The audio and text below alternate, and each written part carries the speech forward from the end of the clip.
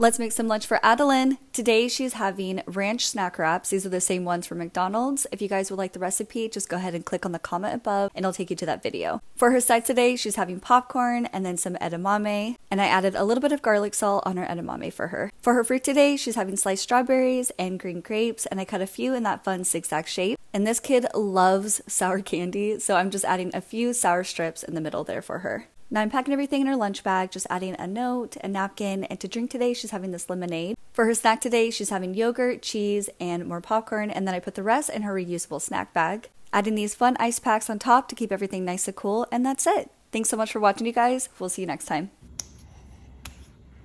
Boom, baby.